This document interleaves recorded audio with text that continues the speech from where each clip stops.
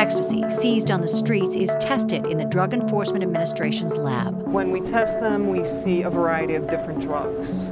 There's no quality control on the street when it comes to drugs. On these seemingly ecstasy tablets that we have, we found MDMA, methamphetamine, ketamine, caffeine. So if you think you're getting ecstasy, you are not quite sure what could be in that tablet. This drug altered his brain.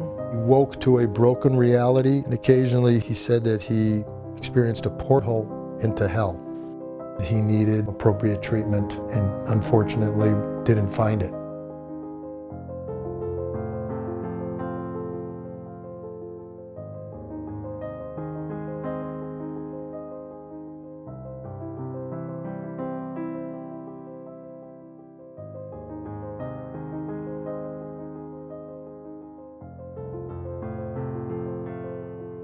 If we kind of just walk around, doing things without really knowing what effect they have on us, then we're just walking around kind of blind. I was part of the Just Say No and the DARE era too. I went to school, like in high school and middle school, and they made us sign petitions that I will not drink or use drugs. The harm reduction approach is one of the most important approaches because just say no, telling people not to do drugs doesn't work. People are going to be presented with these opportunities, peer pressure, all kinds of factors that could play into why they would take the drug, maybe not under full cognizance of the repercussions. It's unrealistic to expect people just to say no every single time, but if we can give people the knowledge, maybe they will say no, but if they don't say no, here's how we can help them. With the education that I've been lucky enough to receive, I know what to do.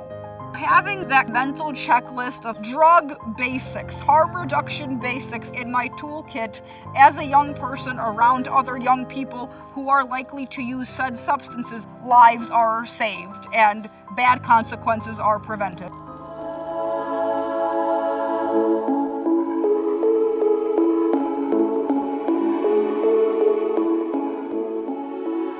The initiatives that we've been working on at the foundation, all we've been trying to do is make healthcare professionals aware of what's happening and putting that into their perspective. Even professionals don't always know what to look for, and so we're giving the professionals in the field some knowledge that they can give to their clients and patients. Primary care providers don't necessarily have the experience or exposure to deal with someone with a first episode of psychosis related to a recreational drug. If somebody tells you, I feel like I'm living with a portal to hell, say, wait a second.